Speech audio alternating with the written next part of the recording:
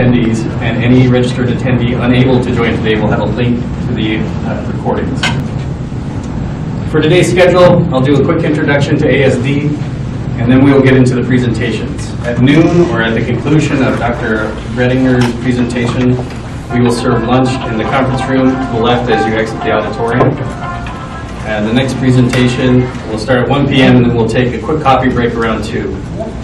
Once all the keynote speakers have presented, we will conclude the event for the day and take any questions you would like out in the hall.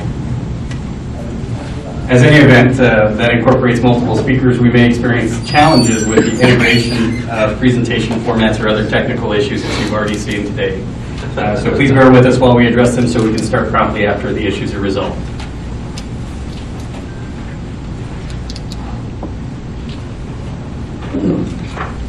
And so let's get started.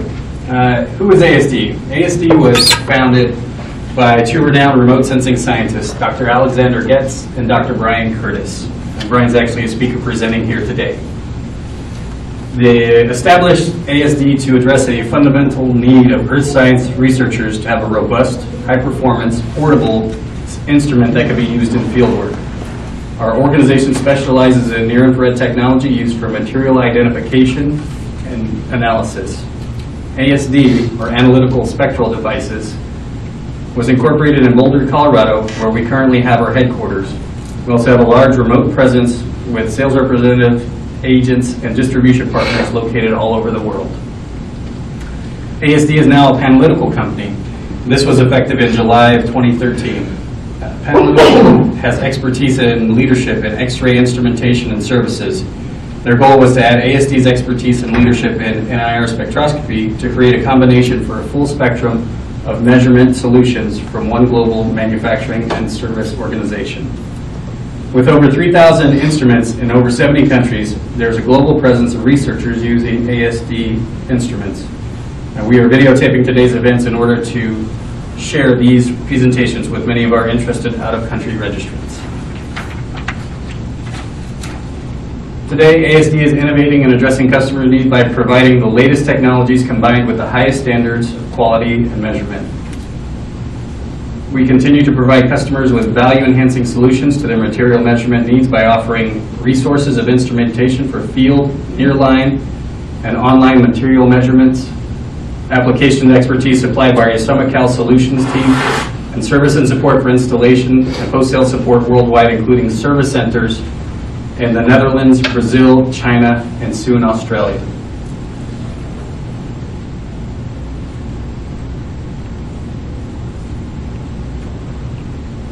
ASD instrument lines include field spec for remote sensing and field research work, the TerraSpec line for mining and exploration production, the Quality Spec line for online and nearline process control, and the Lab Spec for material inspection and identification in the field and lab. ASD offers several spectroscopy software options for our customers. Our in-house spectrometer software includes data acquisition and analysis tools for remote sensing and industrial applications. Third-party software options include those for mineral analysis, data processing, and chemometric modeling. We offer a comprehensive variety of accessories, such as our contact probes, to meet a multitude of application requirements. Please visit our product section on our website at asdi.com if you'd like to learn more, or you can ask me as we have time today. And now, please allow me to introduce Dr. Brian Curtis. Dr. Curtis is one of the founders of ASD and currently serves as ASD's Chief Technical Officer. He has over 30 years of experience in the fields of geology, spectroscopy, and optical remote sensing. He received his bachelor's degree in Earth and Planetary Sciences from Washington University in St. Louis, and his master's and PhD in geochemistry from the University of Washington. His postdoctoral research was at Caltech, where he assisted in the development of field-portable spectroscopic instrumentation.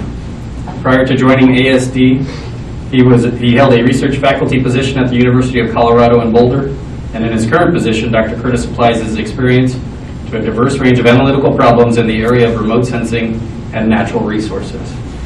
Brian will now be presenting on a new release of ASD, the Field Spec Dual Collection Software System.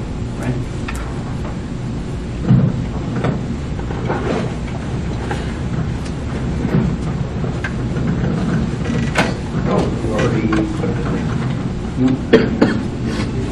Oh, I need to go. So here's where we appreciate your patience. Well, skip out of that and see this folder. Well,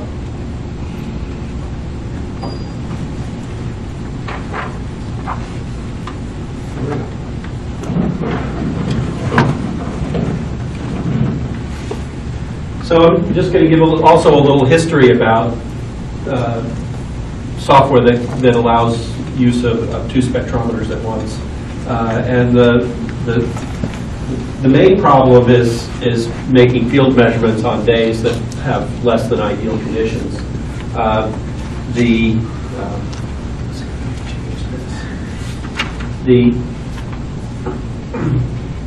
On days where you don't have perfect blue sky horizon to horizon, you have conditions where the light level at any given point in the ground is changing with time. And even on days when there aren't clouds in the sky, you can still have time-varying water vapor, which changes the solar irradiance as a function of time. And when you normally make measurements in the field with a single instrument, you're measuring, say, a white reference panel at some time, and then at some time later you're measuring a sample. And what you're doing is making two radiance measurements and then ratioing those to get reflectance. And inherent in that assumption is the assumption that the irradiance hasn't changed between those two measurements. And clearly, if you've got certainly conditions like in this photograph, or even on a day where there's just slight time-varying water vapor, that isn't true. And so what you end up with is a reflected spectrum that has a bias in it that's related to the change in irradiance between the time you measured the white reference and the sample.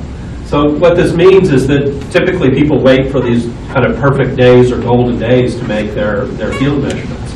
And that really limits the number of days when you can perform field work. Typically, for a lot of, especially if you're trying to do field work here in the Northeast, you might allocate 2 or 3 weeks to do field work. You're making other measurements on many of the days, and you're hoping for that one perfect golden day where you're out running around as fast as you can collecting spectra, because that's the day. So if you have two spectrometers, you can hook them up together. Back in the early days, we would do this by building the two spectrometers into the box. But these days, you can use wireless networks to allow one computer to talk to two instruments.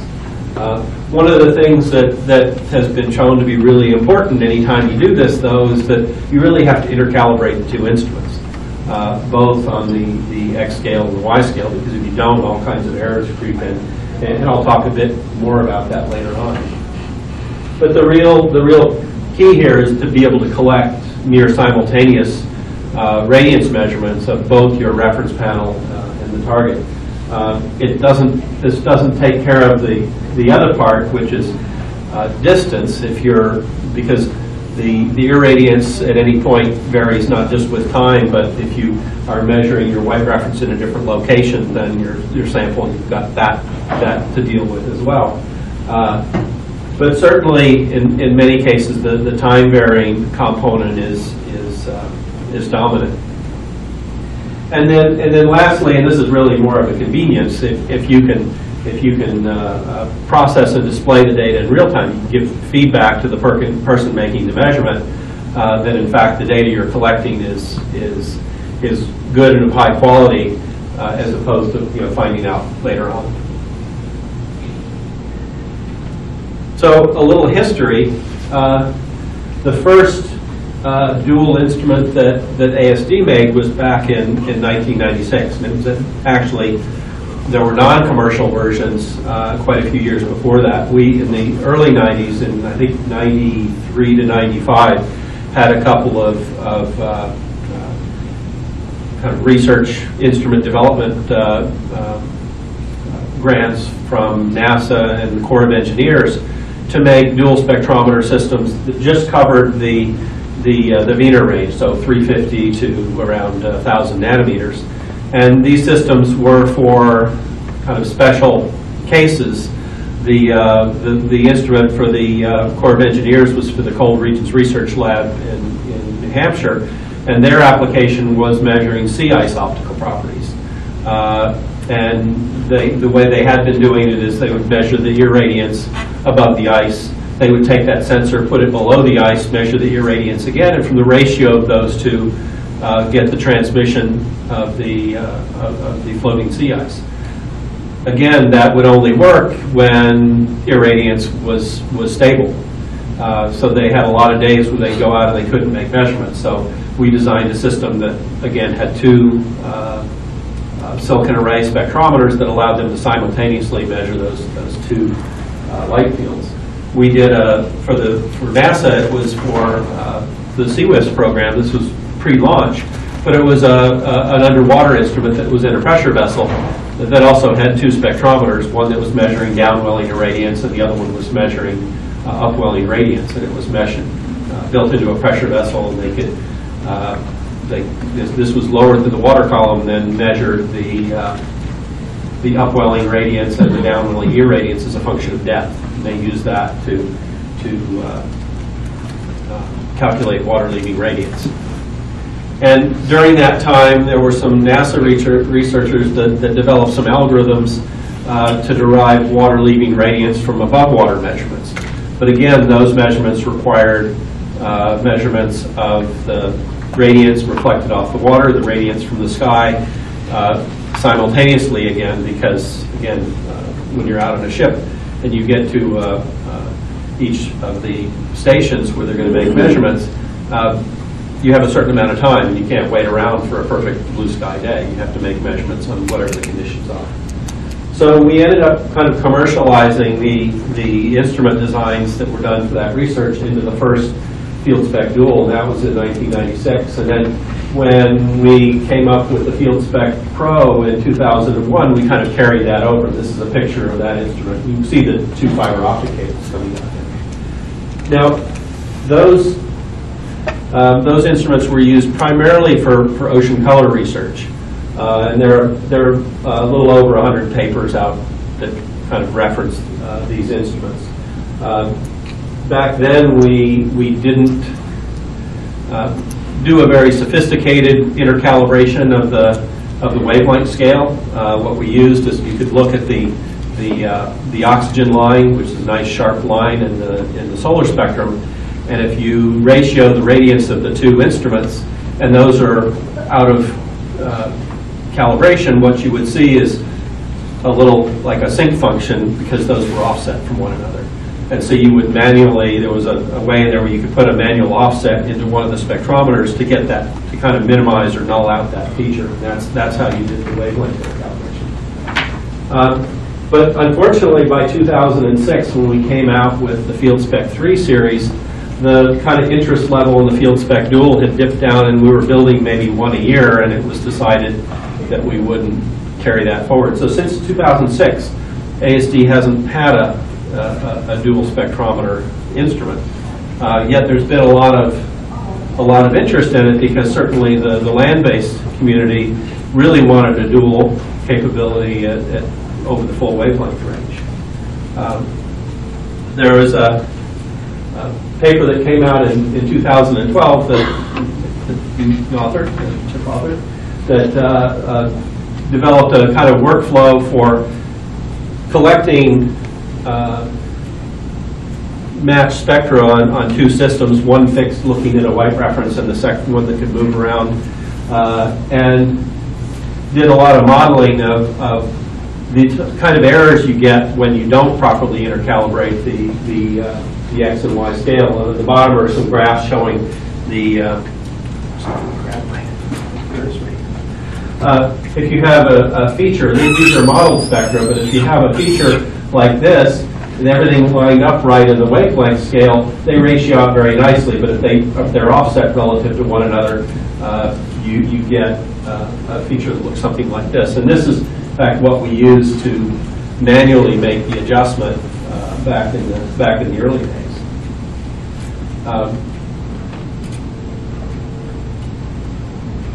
And that's, if you go back and look at the earlier versions that that have been done. You know, this early solution, it was meter only, didn't go out beyond 1,000 nanometers, and a lot of that was, you know, partially that was based on cost. I mean, to actually build an instrument that had 2 full-range spectrometers in it starts to get really expensive. It was, you know, focused on water measurements, and it only had this manual method of wavelength intercalibration. And then, you know, there have been a number of groups that have done manual systems for doing the dual spectrometer. When you're manually collecting the data like that, they're not perfectly time synchronized. You get the time difference down to about a second. It does allow you to fix one unit while the other one moves around, but it does, you know, you don't see the reflectance spectra until after the fact, so you don't have feedback in the field. And because, you know, there's no easy way really to intercalibrate the two spectrometers. So this is software we finished up just very recently that automates this whole process, and it covers the full wavelength range. And one of the things, besides the you know, seeing the paper come out that shows that this would work, we also realized that there's a large install base of our instruments out there, and if we could do a software solution, people wouldn't have to buy a new instrument to do this. They would just need to get 2 instruments together, and as long as they had similar wavelength spectral resolution profiles, you could use them together. So the software does this intercalibration of both the wavelength scale and also the radiance scale, and because they're linked together, you can get down to a synchronization that's about equivalent to a single scan, which is around 100 milliseconds. They're using wireless communication, so one of the spectrometers is hooked to the laptop using hardwired Ethernet, and then the other one is connected with Wi-Fi. And then that also means you can display, because the software is talking to both, you can compute and display a reflectance spectrum. This is kind of what the system looks like out in the field, with one of the units kind of attached to a tripod, and it's set up so that it's continually viewing this spectral on white reference panel. So besides intercalibrating the X and Y scale, the other issue that you have to deal with is that the resolution of the instruments has to be equivalent, because if you have 2 instruments that have significantly different spectral resolution, when you ratio the spectra, you get artifacts here. If these were the same resolution, you just get a line of 1. And here you can see this is an example of a section of spectrum of Mylar, just from 2100 to 2200 nanometers, so a fairly small region. These are fairly sharp features. You can see 2 things that happen as you change the resolution. Obviously, the depth of the feature gets shallower as you reduce the resolution, but also the position of the feature shifts. Anytime you have a asymmetric absorption feature, the wavelength of the absorption, or the reflectance minimum here, is dependent on spectral resolution. And the more asymmetric it is, the larger the shift. This is part of the difficulty of what people use for wavelength calibration. Because if you use a reflective material like rare earths or things like that, the wavelength of those features is dependent on resolution. So it's not a single value. So one of the things that ASD wrestled with about, I guess it was about 8 years ago now, was that if you want to do a lot of things with a spectrometer, like a quantitative analysis and such, and you want to be able to take a calibration that's done on one spectrometer and move it to another one, they really need to be relatively matched to one another. The resolution as a function of wavelength needs to be very similar from one unit to the next. And really prior to 2007, we had specifications for instruments. So let's say a field spec standard resolution had a specification for 10 nanometer resolution, but when you were building the instrument, you would, the instrument would get focused, the grading, would do all the alignment, the focusing of the optical elements. And if we got higher than 10 nanometers, that was okay. It was always sort of a one-sided specification. It had to be 10 nanometers or better in order to pass the spec. The problem with that is you ended up making instruments that the resolution profile, while it met the spec, it could be better than the spec, because from sort of the remote sensing, the more spectral resolution is better. But if you're trying to use instruments, multiple instruments for the same application, what you really don't want is every one as good as it can be. You want everything to be the same. So we put in place a program to have specifications both on the high and low side, and also a specification at many different wavelengths, so that the profile of the spectral resolution was very constant from machine to machine. And we also changed the way that the ways we did wavelength calibration. Prior to 2007, we used a monochromator that was calibrated to a laser line. But the problem, again, with the monochromator is that in order to get enough light through the monochromator, you have to be allowing a fairly significant peak width through, and there's some uncertainty. There's more uncertainty in the wavelength of your calibration source. So we developed basically a box that had a number of atomic emission line sources in it and we designed our own lamps to get enough intensity, because kind of the standard sort of 10-ray lamp that you can get from, say, an optics catalog, particularly the longer wavelengths, it didn't put out enough energy to get a good signal to noise in the lines. So this allowed us to do our calibrations using emission lines, which are, from the standpoint of our spectrometers, are infinitely narrow lines, because they're well under any kind of resolution that we're more in the 5 to 10 nanometer range. So it really improved the accuracy of the wavelength scale calibration. And then we built a lot of jigs and fixtures that we use, so we could watch those lines and tune the spectrometer to match the resolution profile that we're targeting. And all this means that it ends up that if you get two field spec standard resolution images together, they're going to match each other quite closely. Here's another example of why you want to align the spectral resolution scale very closely. Here's the solar spectrum with all its sharp features in it. If you just offset a little bit in ratio, you get all these spikes, which would be, so if you had two spectrometers you were using together, you really need quite precise wavelength scale intercalibration in order to get a reasonable result.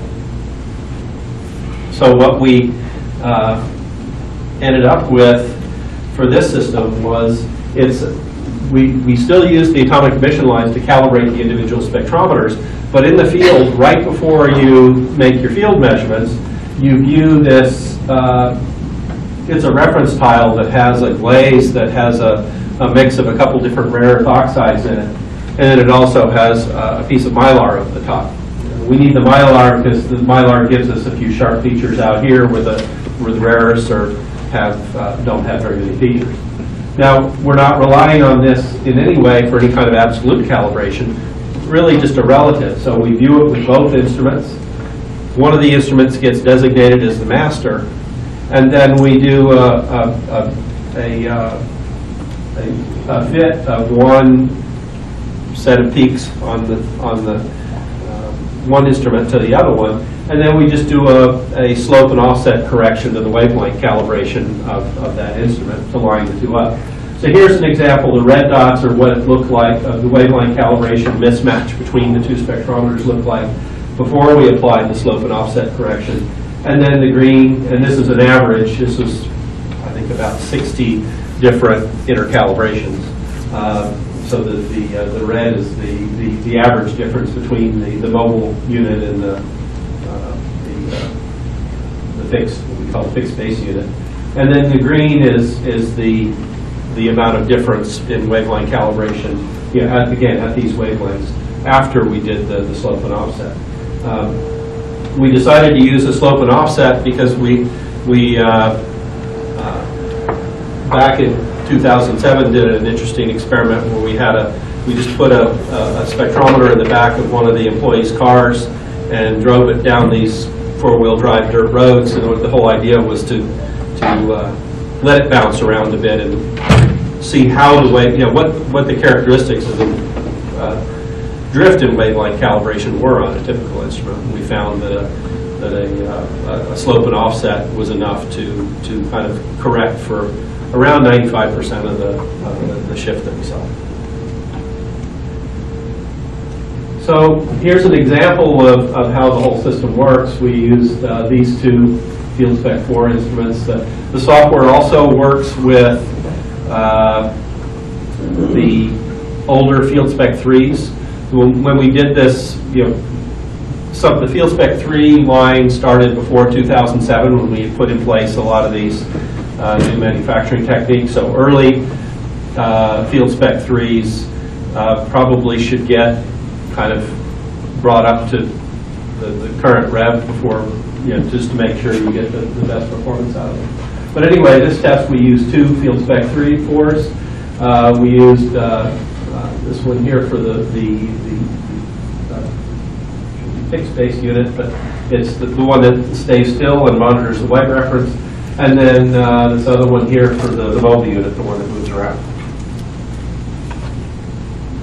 And this is I went back and looked at the irradiance, or just the radiance coming off the white reference panel, and looked at how the light conditions were changing during the about 30 minutes that we were making measurements, a little less, closer to 25 minutes, I guess. And for water vapor, what I did is I just took a ratio to get the depth of the water band feature, one of the ones near, I think near about 1200 or so. And you can see the amount of water vapor was changing quite dramatically. And the brightness, overall brightness, was just integrated over the whole spectrum. And the brightness didn't change as much as the water vapor did. So when you're out in the field, we built this fixture that allows you to mount the pistol grips holding the fiber optics of both instruments, so that both instruments are viewing roughly the same patch of real estate on the white reference panel. And the mount's designed so that these holders slide in, so depending whether you've got the round Spectralon or the 5x5 or the 10x10, they all kind of fit on here. So you start out by both viewing the white reference. You collect the white reference. Then they both view this is the wavelength standard or reference tile. And again, this is only used for intercalibration. It's not used in any absolute sense. This is sort of the setup you would do if you had a reasonably good day with, not perfect day, but because here you're making the assumption the light hasn't changed that much between collecting the white reference and collecting the wavelength reference. And we tried this on a number of days where, even if the light is changing enough, it doesn't change the wavelengths of these positions, so that this works relatively well. If you want to be more careful about it, you can use, a lot of the systems have this, it's called a contact probe that has a light source built in. And if you don't want to worry about light conditions for the wavelength scale intercalibration, you do get a little better results by using the contact probe to make again, you'd have to move the fiber optic of the two instruments back and forth, so you make the wavelength measurement using that accessory. But then, once it's done this, the software takes the two scans, calculates peak positions, does the regression to find the correction, applies the correction, and then gives you some statistics back as to how good a job it did matching the two instruments. Once you've done that, you go back to doing the radiance intercalibration, where again both instruments are viewing the same white reference panel.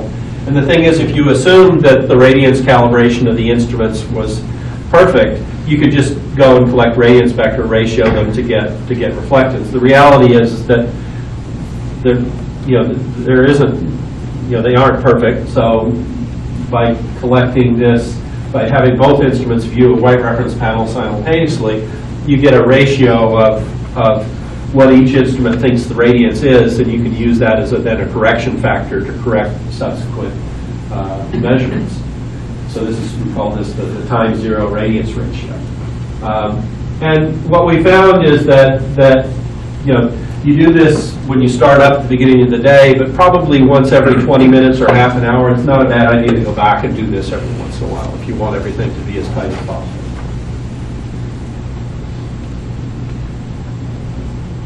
So once you've done those things, then at that point you can move around in the field and collect spectra. And this instrument, the laptop controlling this instrument, is continually polling this one to get the downwelling radiance, or the reflected radiance measurement, the fixed unit. And then it's just doing the computation that it takes the instantaneous ratio between the radiance measured from the mobile unit divided by the fixed unit, and then it corrects it using this factor that it measured at time zero. And again, this all takes care of any time-varying irradiance, but depending on conditions, the distance between this person and this tripod can also be an issue. So you just have to be aware of that. So here's some examples of spectra that were collected. This has been blanked out in the deep water features. But you can see that these were collected on a day when, it looked pretty crummy. There was a lot of cirrus clouds drifting in front of the sun. And what we found is that, if you've got thick clouds, while you can make measurements when the sun is behind those clouds, the energy level is so low, you do get noise creeping into the spectra because of just low levels of irradiance. But as long as you've got space, if you kind of limit your collection to the time when the clouds are kind of away from the sun, this does do a very good job of taking care of all the time-varying water vapor that you typically encounter in the field. So just in summary, the software, it provides the means to accurately intercalibrate both the reflectance scale and the radiance scale of the two spectrometers, synchronizes the collection on the two to within a tenth of a second or so, and it really enables collection of field spectra under conditions that normally you wouldn't try to make measurements. And separating the collection of the white reference and sample scans does enable some interesting things. Certainly for goniometers, where if you want to turn those into reflectance, having one instrument just sitting there measuring a white panel while the other one is transiting and measuring different angles is useful. We've had a couple people that have been interested in drones. The idea that, like in a field trial for crops where you have 50 or so sites in a field, being able to set up your unit measuring the white reference panel adjacent to the row, and then just using a drone to hover over each of the field sites and rapidly collect the upwelling radiance values is an interesting application that we may be trying to test out this summer. And then a lot of people using tractor-mounted systems that have an instrument on a boom looking down at the tractor, again having a separate instrument measuring white reference is useful. So for, again, I mentioned compatible systems. The FieldSpec 3, that project we called the Summit Project, this was back in 2007 when we changed a lot of the manufacturing approaches. So any instrument, either these serial numbers or this one and above, would be are compatible with the software that all the field spec 4s. The key is you want them accurately calibrated, and they need to be at the same resolution. So we have a lot of different flavors. You wouldn't want to mix, say, a standard res instrument and a high res instrument. They ought to be the same. And we have done trials where we mixed field spec 4s and field spec 5, or field spec 3s, and that works fine as well. So that's it. So, any questions?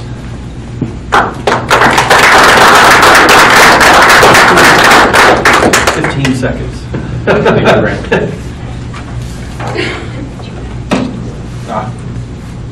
All right. Thanks, Brian. Yeah. Back to this one.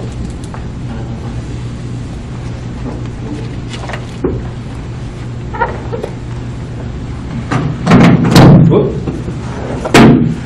All right. And now please allow me to introduce Dr. Charles Chip Bachman. Dr. Bachman received his Bachelor's of Arts in Physics from Princeton University in June 1984, and his Master's in Science and PhD degrees in Physics from Brown University in 1986 and 1990. For 23 years, he was a research physicist with the U.S. Naval Research Laboratory. During his last 10 years at NRL, he was the head of the Coastal Science and Interpretation Section and the Coastal and Ocean Remote Sensing Branch within NRL's Remote Sensing Division. In 2013, he accepted a faculty position here at the Rochester Institute of Technology, where he is currently the Frederick and Anna B. Weidman Chair and Associate Professor in the Chester F. Carlson Center for Imaging Science. We appreciate Dr. Bachman's being an ASD champion, and along with his staff helping in a large part to plan and co-host today's event. Dr. Bachman will be presenting on the hyperspectral BRDF measurements and modeling of sediment properties using the goniometer of the Rochester Institute of Technology, and immediately following Dr. Bachman will be Justin Harms. Justin is currently completing his doctorate in imaging science at the Rochester Institute of Technology. He graduated from Southern Illinois University at Edwardsville in 2009 with a Bachelor of Science in Electrical Engineering, and earned his Master's in Electrical Engineering from the University of New Mexico in 2012. Justin's most recent employment was at the Directed Energy Directorate of the Air Force Research Laboratory at Kirtland Air Force Base in New Mexico, where he was worked as a laser vulnerability engineer in the Laser Effects Research Branch and as a program manager for the Semiconductor Laser Program. Currently, his research is focused on collecting accurate in-situ spectral reflectives of targets using portable goniometers in the field environment. And he will also be presenting on the next generation of hyperspectral goniometer system, goniometer of the Rochester Institute of Technology 2. All right. Chip.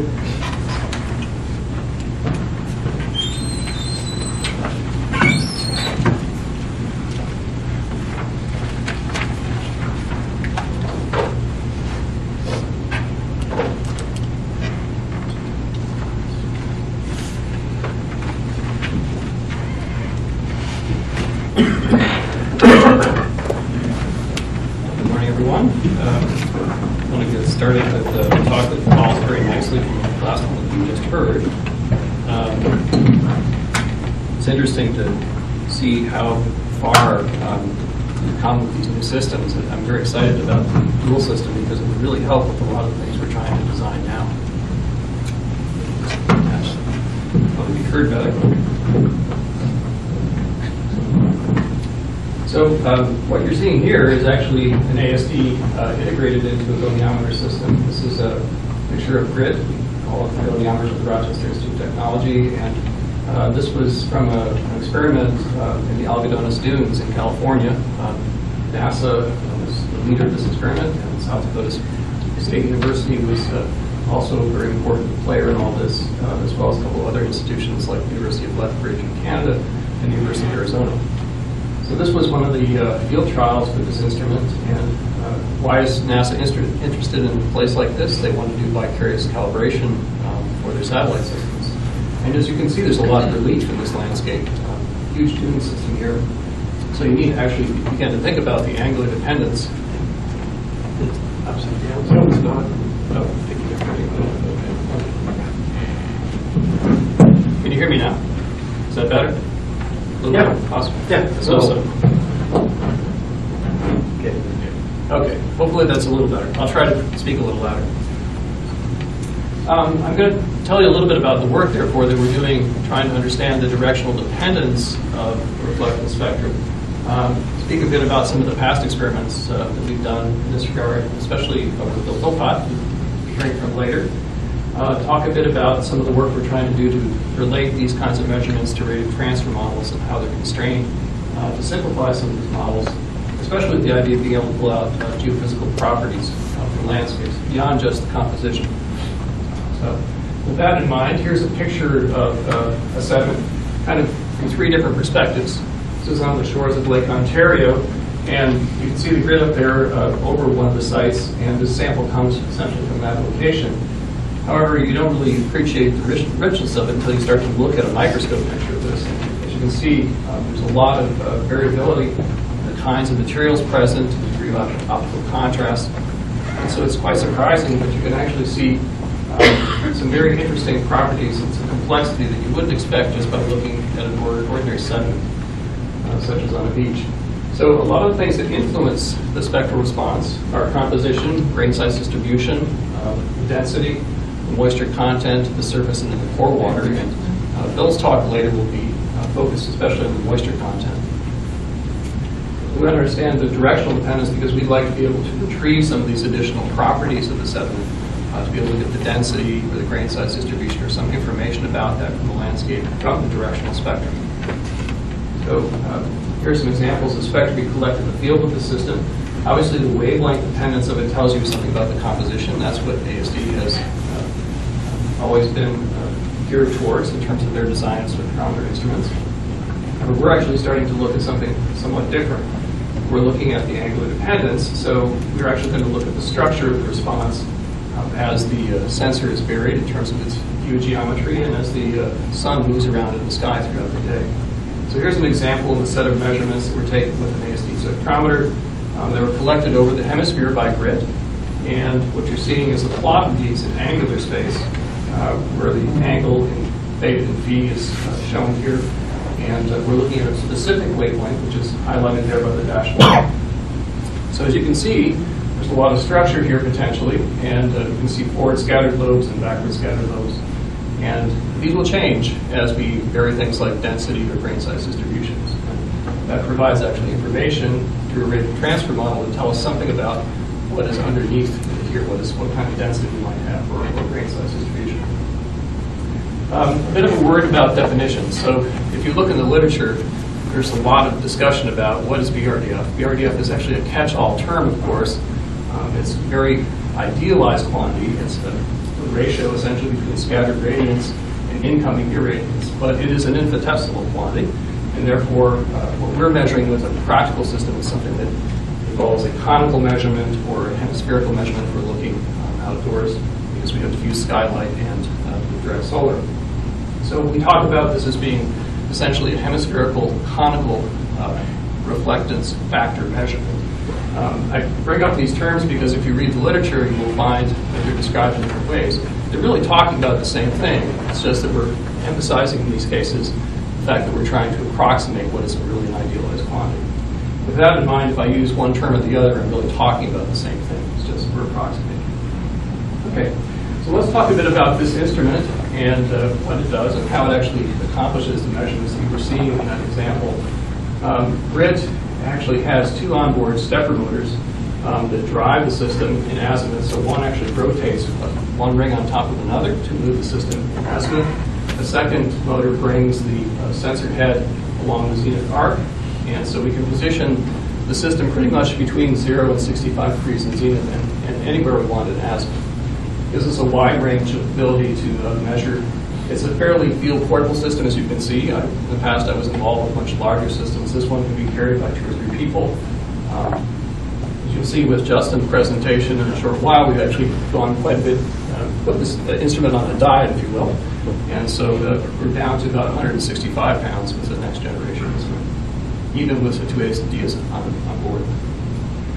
One thing we did add to this instrument to make it, I should say, more precise, is to incorporate the idea of putting IMUs on board so that we can actually look and understand where we're actually in zenith and in azimuth.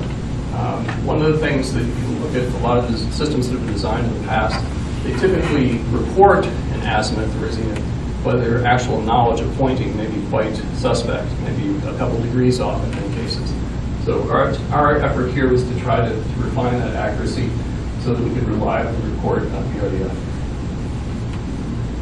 As was mentioned in the previous talk by Brian, we go through a process of calibration. So we have a large spectrum panel that is placed in the scene prior to measurement so that we can calculate reflectance factors. This is actually an interesting shot when the NASA G-light was passing right overhead exactly at that moment. We had a second goniometer in the field in this experiment. The ULGS-2 was present. This process, as was mentioned in the previous talk, is done, and a sediment gradients sample is collected.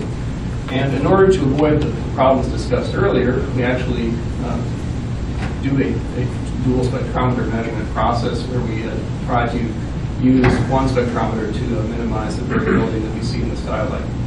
That was the 2012 paper that Brian mentioned. As noted, if you don't do this cross-calibration process, you're going to have spectral artifacts that appear because of the wavelength misregistration. It is one of the things that allows us to measure really under subpar sky conditions. We've used it for many years, including with this goniometer system and ones that I've worked on before I came here to RIT. Actually, GRIT is part of a larger global capability that we've developed here within the center. We can actually field this instrument. In fact, it was driven across the country in this van here, which is actually also a mobile laboratory. So a lot of the work that we do not only involves optical instrumentation, but also geotechnical instrumentation. And we can bring them all to one location, decamp all the equipment, and then set up a mobile lab right there with power and Wi-Fi as if we were actually back here at RIT.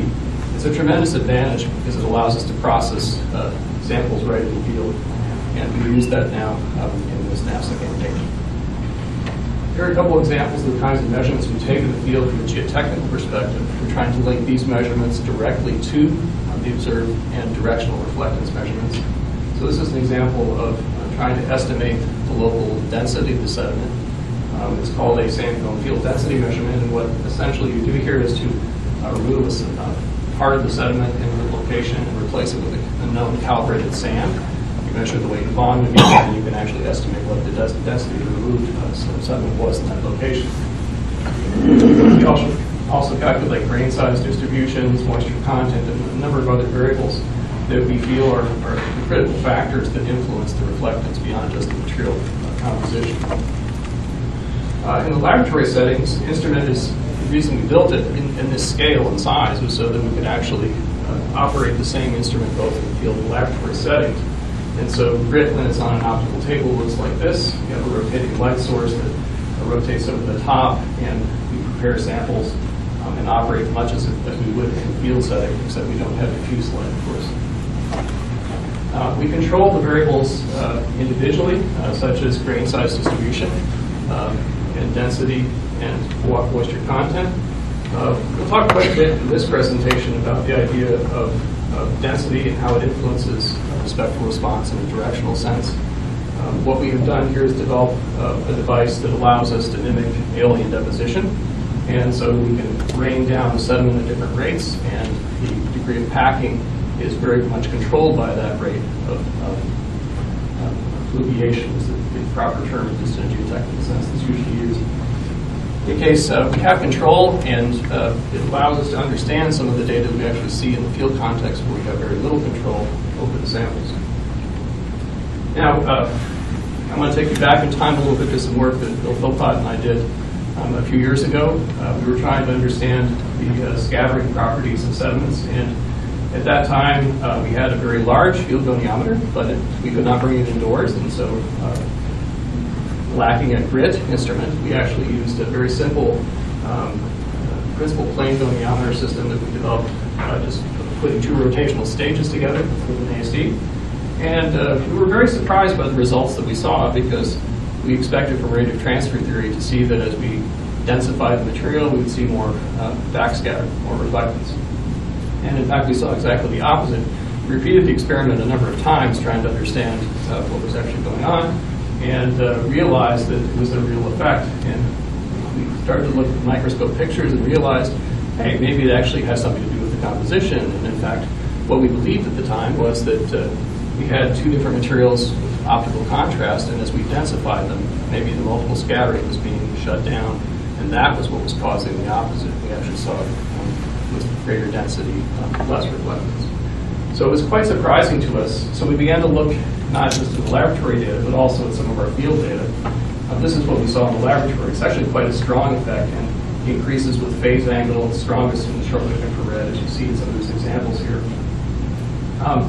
But we actually had the virtue of having had experiments in a lot of different coastal types, and so we could look at sediments with different properties, some that had a high degree of optical contrast, and others that were more uniform in quality, and others that were somewhere in between, such as these olivine sands in the middle that you see here, which had dark inclusions. And the effect was strongest, obviously, when you had the high degree of optical contrast between materials like quartz and magnetite, which you see here on the left. But when we had something like the inclusions or the low contrast materials, the effect either disappeared or was reversed. So we began to think, okay, the material actually plays an important part of this, the intimate mixture that's there, and the ability to densify is now showing us that we're going to see something that contradicts what our naive assumptions were originally. We actually looked in field data and saw the same kinds of things. We took our very large goniometer system at that time to the field and reproduced exactly the same kinds of measurements that we'd seen in the laboratory setting. These are sites where essentially we had the same moisture content. The only real difference between them was the density, and in this case, the more dense sand was actually less reflective, just as we'd seen in the laboratory. It did not seem to depend on whether we had moisture content present in large or small amounts. The same effect was present, and so we began to believe that this was a real phenomenon. Well, we've also done airborne studies at the same time, and when we looked at the overpasses at different times, which changed the phase angle of these locations, we saw the same thing. And indeed it increased as the phase angle got larger, just as we had seen in the laboratory studies. So it was a real effect. We could see it from remote sensing, we could see it in the field with our portable goniometer system, and we could see it in the controlled conditions of the laboratory. Well, we knew the composition played an important role, but we didn't really know if that was the only factor at work here. More recent experiments that we've done, we've gone back to try to understand this in much greater detail. So here's an example of a sediment from the shore of Lake Ontario that I showed you earlier.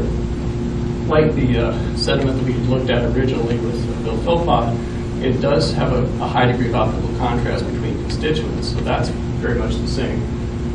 And so we figured this was the kind of sediment that we could use to sort of go back and re-explore some of the issues that might be at work here. One of the things that I mentioned, of course, is that we have control over density, and with this deposition device that I described, we could control and measure and prepare samples in a very careful way, leaving all other variables constant. And what you'll see in a moment or two are some examples of these kinds of measurements. And what we've done, in addition to varying the density, is also look at what happens as we change the illumination angle. And so what you'll see is a kind of prelude to that is the fact that the degree of multiple scatter changes, and that is a very important factor in whether this mechanism that Bill and I described in the paper is actually at play. Let's walk into this for a moment and see. So this is the apparatus. Just to orient you to the experiments that I'm going to show you, the light source in our experiments, I'm just going to show two cases.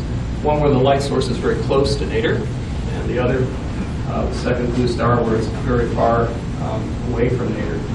And we're going to look at 4 different prepared densities. So here are examples of the spectral reflectance, where there's 4 cases all across the hemisphere, just arranged as a group. I've shown one example here just to kind of orient you what it looks like in VRDF in terms of its angular dependence. All right. So here's the first example, and I just want to highlight some of the qualitative factors that you'll see with an example like this. So we're looking from the lowest density here in the upper left, increasing density to the right, and then as we drop down to the next row, ever-increasing density.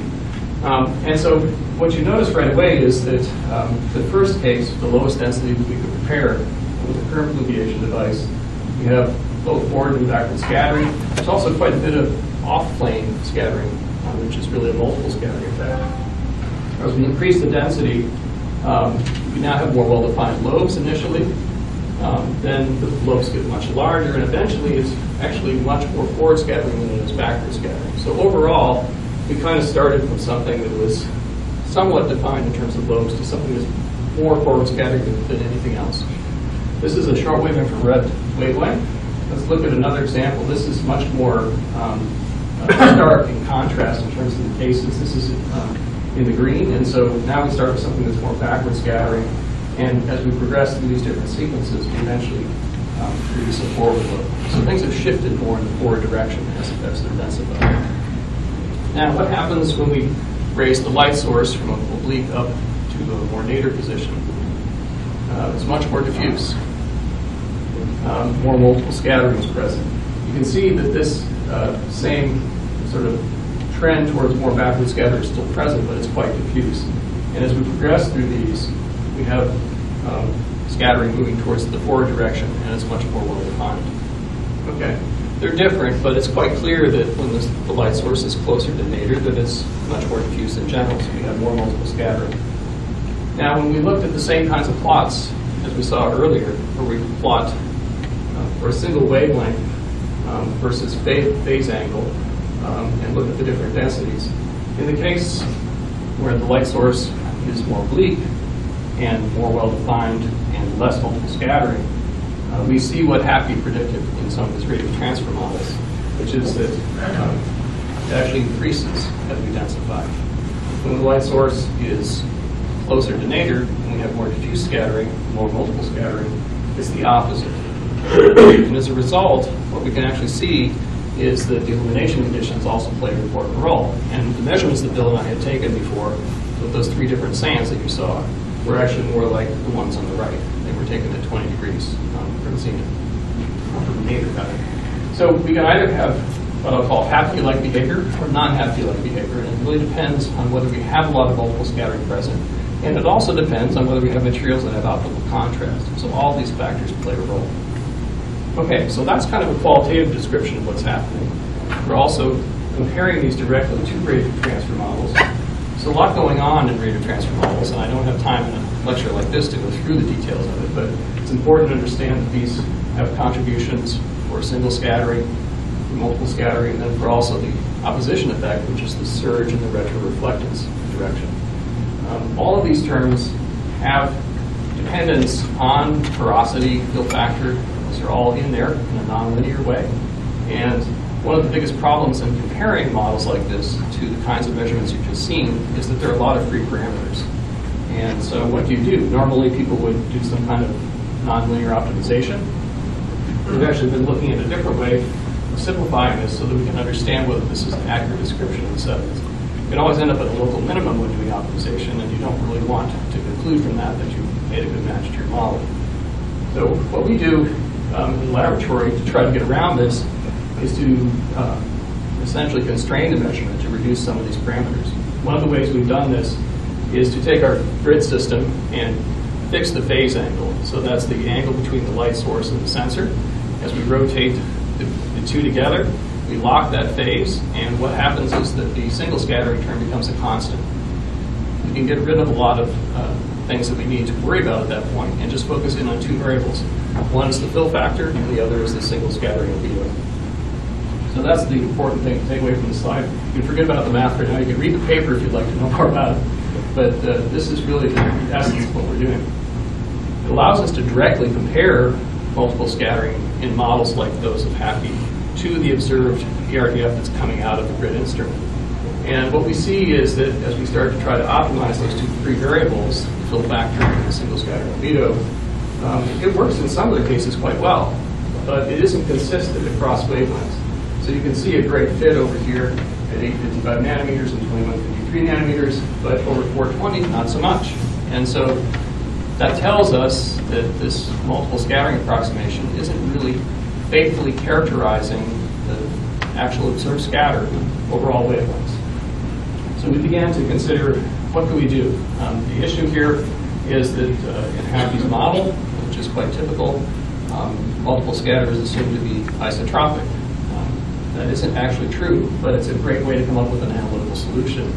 So what we've done is to reinstall, if you will, some kind of directional dependence, and the result of our mathematical manipulations, which I won't go into great detail about, is that we're treating multiple scatter in such a way that it's isotropic up to the very last scattering event. And in that last scattering event, we're reinstalling the single particle phase function, so there's directionality in that last scattering event as it leaves the sediment. If we do that, we actually are making progress now, and we have a much better fit. How can we estimate this actual phase function? Well, we can use the original IMSA model in its form from the data, come up with the first principles estimate, and install it in our modified model. That's sort of the essence of it. When we do that, we get a much better result over all these wavelengths for realistic values of single scattering we able to fill. So we find this very encouraging because it means that we now have a multiple scattering term that makes sense, that describes the data we're actually seeing in the laboratory.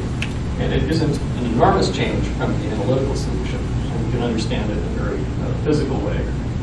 So this was fairly recent work that we did and published in August. The other plus side of this is that going back to the qualitative slides that I started with, where I talked about, what do we see when we just plot out the BRDF?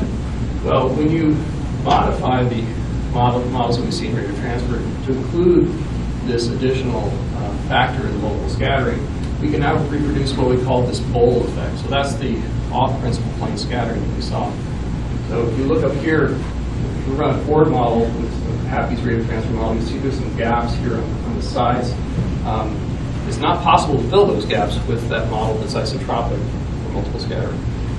When we put in this modified form, we actually can fill in those holes, and it looks much more like this distribution that we often see.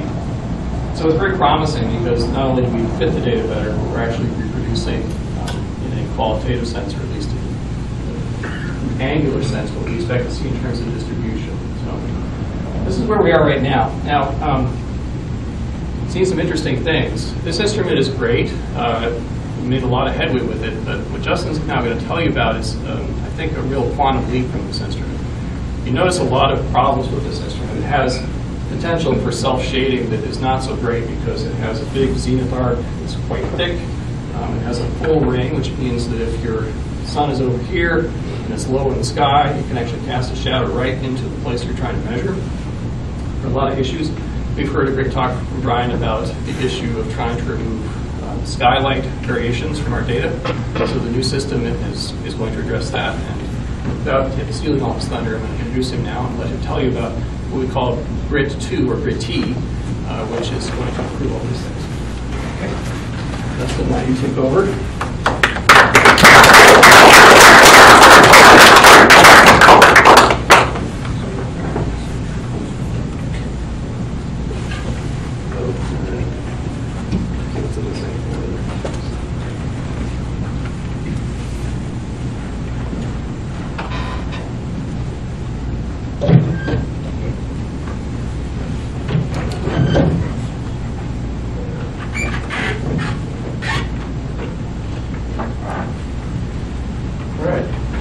So can everybody hear me okay? Okay. So my name is Justin Harms. I'm going to talk to you today about the next generation hyperspectral field goniometer. It's called the goniometer of the Rochester Institute of Technology version 2, or what I'll refer to as Grid T. I'd also like to point out that it's not only been efforts on my part, there's been others included in this effort in various aspects, but I wanted to point them out as well, and they're listed on the bottom of the slide for your reference. So what I'll talk about is, what is a goniometer? To those not, completely, fluent in remote sensing terminology, it might not seem like an instrument that you've ever heard of. I'll go over that. I'll talk about what we currently have, basically kind of start where Chip left off with what features we currently have in our grid goniometer. Then I'll talk about the next generation goniometer, which is the Grid T. And I'll talk about the improvements that we kind of made with that device over the old one, and I'll talk about some of the new features that device has over others that we've seen out in literature. And then I'll go over the current status with you and show you some cool pictures.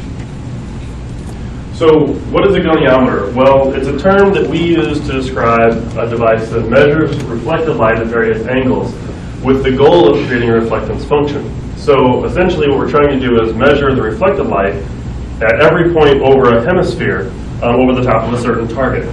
So there's various ways of doing that. You see our current grid here doing it in pretty rough conditions.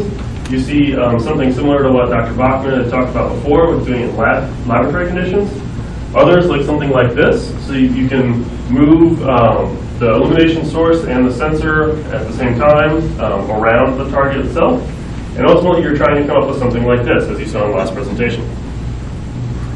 So there's various types of them. Many of them were created for specific scientific applications because if you're trying to measure tall vegetation, you're not going to be able to use a small goniometer to do that. You're going to have to build something larger. Or if you're trying to measure snow very accurately, or if you need something that's extremely lightweight because you're going to go stomp around in the marsh. So some of them that have been built for the laboratory are very fancy, intricate designs, such as this one here. It actually uses a 6-axis robot to measure and manipulate a sensor over the top of a certain target. This one over here is a very popular system. That's the dual-view FIGO system from the University of Zurich. And it's very large and has been used for agricultural things. You see it measuring snow there.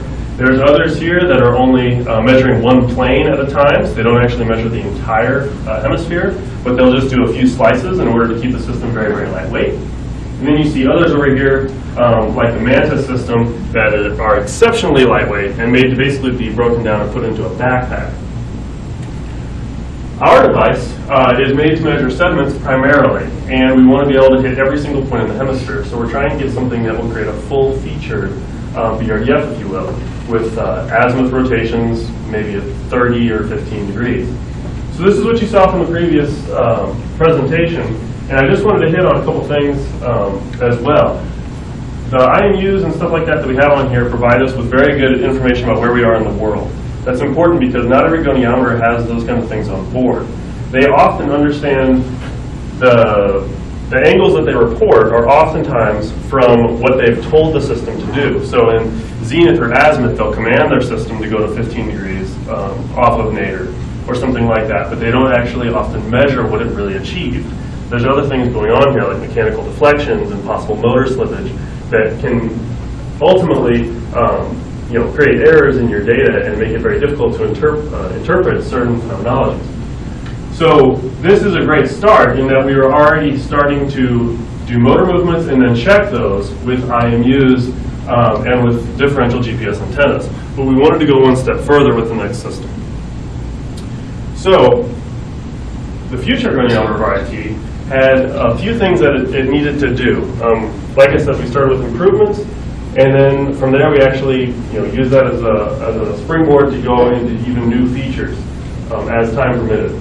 So ultimately what we're trying to get is a purpose-driven design that balances weight and source of error, optical and mechanical accuracies to achieve a high-performance system in a very small package, something that we can take out in the middle of the desert, that we can pull behind an ATV, miles off of the nearest paved road. A lot of those things are very difficult for larger goniometer systems that are full-featured, and you might not be able to get a 6-foot or 8-foot tall system 3 miles into the California desert, as we've done with ours. So mobility was key. We wanted a system that was more mobile. So in order to do that, we needed to reduce weight. Dr. Bachman had talked about how the original grid was a prototype that was put together in just a couple months, basically, when he had first arrived here for a field experiment that they needed to conduct. That's great, but ultimately it means that a lot of the things were off-the-shelf components because they needed to do it very quickly. And so a lot of it was steel, things that they could just find in your local hardware store or just quickly get online. With RIT, we were trying to make sure that we were using aluminum to provide excellent structural rigidity, but removing the majority of the weight. And then we're using high-performance industrial parts. And that's key because when you start talking about mobility, the first thing that happens is you want to go off miles into the desert, right? And you have blowing sand, you have austere conditions, temperatures well over 100 degrees. Those are things that can be catastrophic for robotic systems. And when you're doing that, you don't want to have a lot of downtime. So you want to design your system around this mobility that you've now created. And along with that comes the need to adapt to various terrains. If you get out there, you might encounter dune systems, something that's not perfectly level. typically when goniometer systems measure targets, the targets are roughly level, and you can measure the target very easily. With the next generation device, we require automatic leveling and the ability to accommodate various target heights. If we want to hug the side of a dune and measure the BRDF of that, because we're doing calibration for NASA, we need to be sure that the system is going to be level, stay planted, so that we have a common reference plane within the overhead sensors. And it'll also be able to accommodate the actual height of the target below the frame. So it's something that is fairly difficult to do, but necessary for us. We also wanted something that was more accurate, both mechanically and optically. So mechanically might not seem like that big of a deal, but again, if you put this in the context of very high temperatures, blowing sand, sometimes torrential downpours that happen when you don't expect because you're on the coast somewhere, or wind, it can become a big issue. So what we did to understand our position all the time is have the motor movements like normal, but we also had sealed encoders that actually are monitoring the true reached angle, so you know where the device actually ended up, which is really important. So if you moved over to 45 degrees off nadir and the wind's blowing slightly and you actually only made it to 43, we know that with the system because we have encoders that are constantly monitoring that. In addition, optically, as the two presenters before me kind of explained, there's a need to compensate for varying illumination both temporally and spatially. So one of the things we decided we had to do was compensate for this background illumination. And in order to do that, we had to gather spatially resolved illumination data. And I'll talk about that more in just a second. Another improvement that was important over the previous design was something that was fully automated. We had a semi-automated device in grid, but what we were really looking for was something that would be beginner-friendly and would be more of a set-it-and-forget-it type thing. You program your scan pattern in. The scan pattern is then executed automatically via computer-controlled motions that are constantly monitoring for errors and other things, and controlling the ASDs, all in conjunction. In order to do that, you had to have a trustworthy design because we didn't want multiple operators to have to sit there and monitor it and ensure that it's reaching where it's supposed to be going. So we put reliable motions, we required reliable motions in austere environments. As you see here, that's water from basically a small pond that we're sitting at the very edge of. So that mud and stuff can really put a damper on your remote sensing day if your motor speed comes up. In order to achieve these reliable motions, we went with components, industrial components that are created for high ops tempo, manufacturing environments, and that's something RIT has been using. We also, as I mentioned, have error reporting for each instrument on there. So including the ASDs, we accept all the errors that they can possibly provide, and then we have error reporting from all of our other instruments that are monitoring mechanical motions to make sure that we are fully aware of everything that's going on. If it didn't reach its commanded motion, we know where it actually ended up, and we know how to handle that afterwards. So the next thing are the new features. So this is a big one. That's why it's first. Target tracking is really important, and it might seem a little obvious at first, but a lot of goniometers have a very difficult time with this because they're typically made out of circles, right? So we have circular frames that basically have a set target plane. So right here, you notice that the target plane of this notional device is set, and it's exactly at the bottom frame. It can't be moved. What that means is if you have unlevel terrain or something, where your target's actually down here, you actually end up staring through your target plane and looking at other portions of the ground. You're not actually tracking a single place anymore.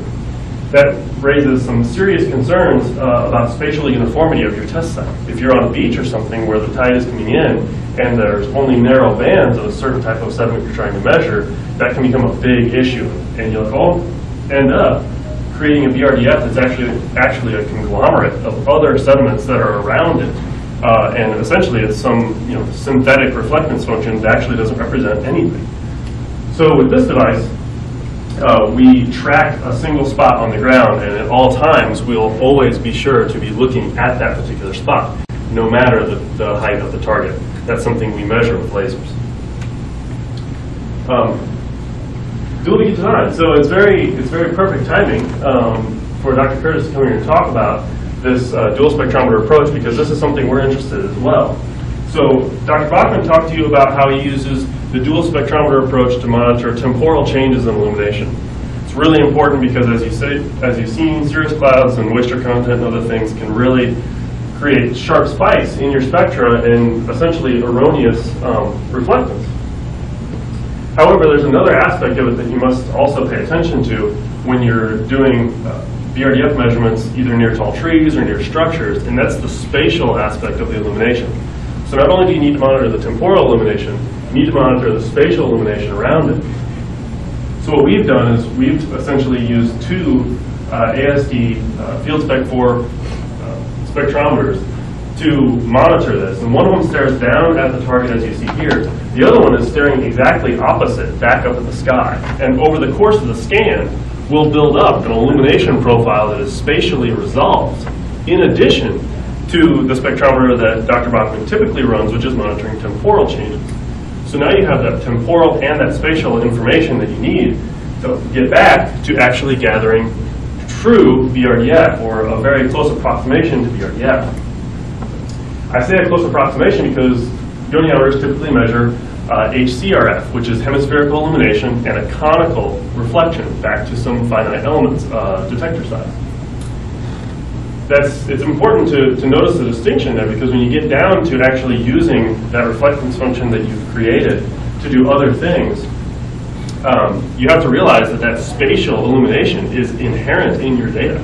So if you don't have the exact same sky conditions that you had, or illumination conditions that you had when that BRDF was taken, you're getting errors that are being passed through your reflectance function. You might not realize it, because you can't remove that diffuse information, and it has to be represented exactly in order for it to be right. So we are able to actually remove that by capturing the spatial information, and we don't have to rely on atmospheric modeling to do that, which can introduce another error in there. This is a similar approach to what's been done with dual view FIGOs from the University of Zurich. And it uses, I won't go into the details of math too much, but it uses a technique that was described by Martinchik in 1994. And again, it's similar to what's been used on dual view FIGOs. It's based on splitting the reflected radiance into a diffuse component and a direct component, and you operate on them separately. And you iterate through this, and then you ultimately will create a reflectance function that aligns with the reflected radiance that you saw from your spectrometer, and you end up with BRF, which can be converted to BRDF just through a scaler. So another important feature of this is the elevation model. We capture a digital elevation model of the target area. And it's great because it also allows us to do the target tracking, but more importantly, from that information, if we are on an incline or if our target is rotated in some way, it allows us to back that geometry back into the data. If you think about it, when you're putting a goniometer over the top of a target, the goniometer is level.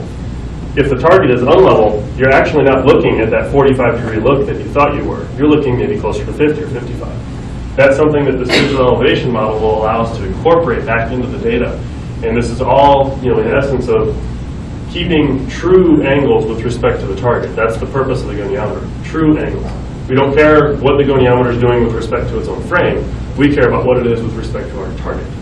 And that's why we have this ability to do a digital elevation model with 2 millimeter accuracy. And we can do it for a predefined area of interest. This is just a notional concept of how it works, but you can change the sizing and the density of that. Another feature is the elevation model. The elevation model allows for the study of macroscopic surface roughness. So something that Dr. Bachman is interested in with these rates of transfer models is also understanding the macroscopic roughness. If you're measuring the BRDF of gravel or something like that, the height of those objects can induce shadows in certain directions that can adjust the reflected information, reflected light, and change your BRDF. And since a lot of our sites exhibit this large-scale roughness, we wanted to be able to actually describe it with this DPN. We can do that down to, like I said, about 2 millimeters or so. Another one is reduction of self-shading. So we have an open arc design on the new one. This is actually a picture or a model of the new one here. And no stationary overhead structure.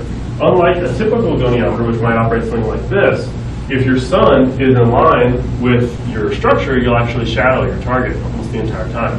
And that limits your information about the opposition effect. Ours was designed such that we can point the system towards the sun by having the open portion of the arc towards it, so our frame will never shadow. The only thing that's overhead is this small arm, which actually is pointing the sensor the whole time. And so you'll be able to get very close to opposition effect, about within 2 degrees or so. And you're not shadowed during any other portion of the scan. So only when you get very near to the sun could you ever actually have a shadow. Other than that, all the shadows will be behind the system.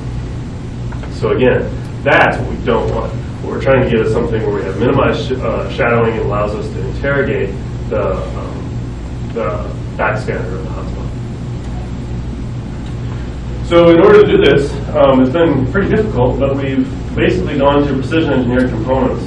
Everything we've done from a custom standpoint has been modeled using finite element analysis. So not only are we understanding, are we careful of our choice of motors and things like that, and coders to make sure they're sealed and going to operate in all conditions, we also understand the deflections that we're going to see on the system via this finite element analysis. And from this, we were able to design our own frame that was made here in Rochester at a company called Trident Precision, which does a lot of precision optical designs.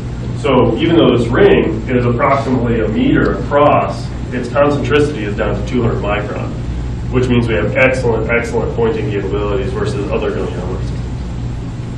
And that basically, trickled all the way down to even the smallest components to make sure that the rigidity was increased, trying to improve the accuracy for suboptimal terrain. If the system has to level or something on other terrain, we want to make sure that it's rigid enough to keep its own shape, and therefore it's consistent. So again, all of our components were custom manufactured out of aluminum. The system has been assembled now, so it's sitting upstairs on the 3rd floor. It's mechanically operational. We can do all of the motions that I've talked to you about here that allow us to have these great features like target tracking and digital elevation model. What we're working on now is finalizing the control software for the device. So the high-level GUI that the user will actually use is going to control the ASD sensors and the goniometer itself. And that's being finalized right now. Our low-level control software that actually does all the motions and calculations is already finalized and is currently being tested. The next step for us is to install the 2 ASD spectrometers and then apply the final coatings, which will be avian black paint because of its low reflectance over the veneer and sphere, which is where we're operating with our field spec 4 spectrometers. And then we'll begin the testing and calibration effort after that. So, in conclusion, this is what I told you about today. Key features being the things on the new goniometer that we're doing, more mobile, more accurate, fully automated, target tracking, dual view design, elevation model, reduction of self-shading. So do you have any questions for me?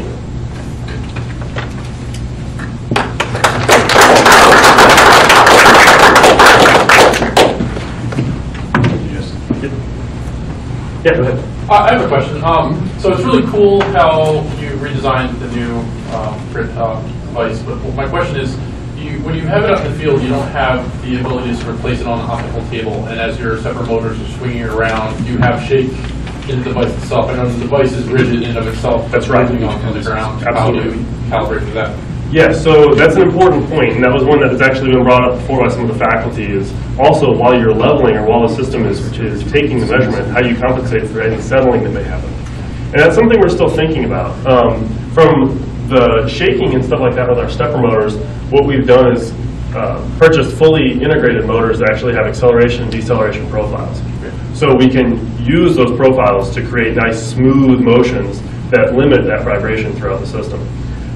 The settling from just motion of the device itself while it's taking a scan is an interesting problem. What we believe we're going to do is make sure that the system always remains level. So if the system does settle after a motion, we're going to re-achieve level. And at least that way our reference plane is correct. We don't suspect that we'll have too much lateral shifting problems because of something I didn't talk about the way the feet are designed. They actually have a spike that goes into the ground and holds it and plants it. So if you're on a slope or something like that, those spikes will be holding the system from wanting to slide down. But yeah, the leveling could cause, we could have settling issues that affect the leveling system, and that's something we're going to have to work out. We want to make sure we keep a consistent reference plane. It's very important. Okay, thank you.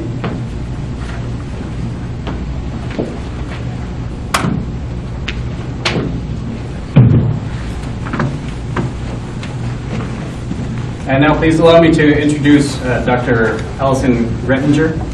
Dr. Rettinger is a postdoctoral associate at the University of Buffalo Center for Geohazard Studies.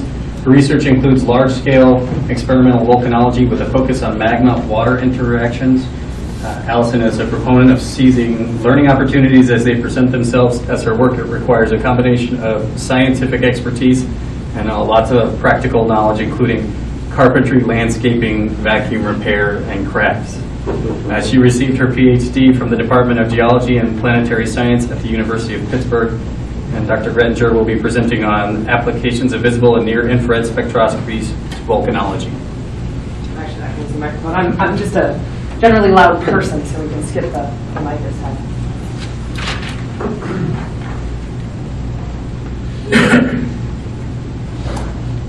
So, well, I said at the talk, basically we're going to shift gears completely and go from very technical focus on the specific questions of spectroscopy and going to a bigger picture. Okay, we have volcanoes. We want to study them. How can spectroscopy aid in that? And it's a multi-tool bearing kit, and it's applied in different ways using different wavelengths and different questions at different times.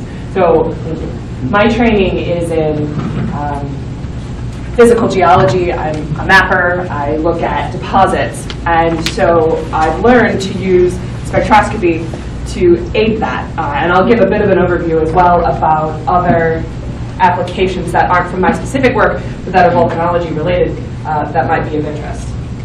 Whoop. There we go.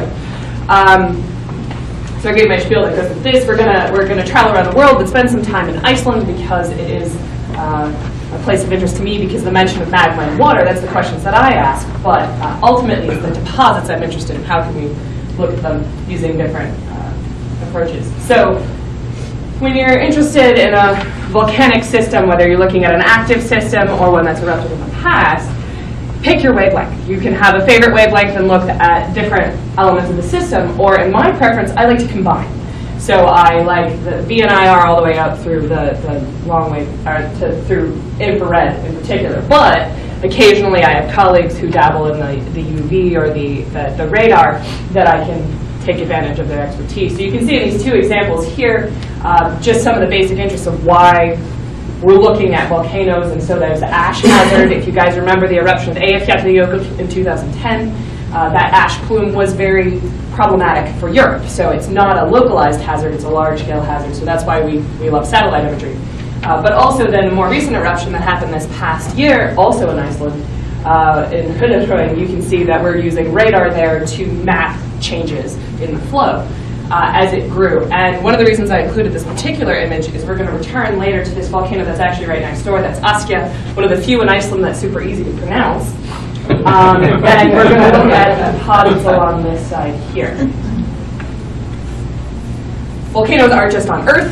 We can go to many other places, and spectroscopy is our friend because we can't touch it.